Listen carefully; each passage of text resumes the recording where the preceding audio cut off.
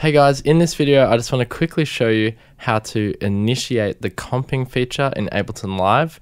If you've taken multiple takes on one track, for example vocals, you've looped the section and you've done vocals over and over. This, for some reason, I found it tricky to find, but it's actually not that hard to find.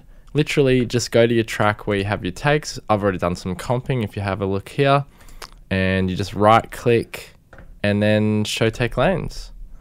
And then you can see all my little take lanes here. Now if you have it in draw mode, you can quickly just change which takes you want. I'm going to undo that though because I like the way I had it. If you're using a Mac, which I'm using here as well, you can do Alt Command U.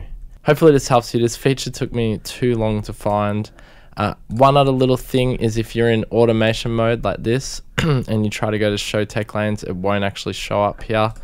So you got to make sure you're not in automation mode and you're just in this normal mode here, show take lanes, boom. All right, peace out.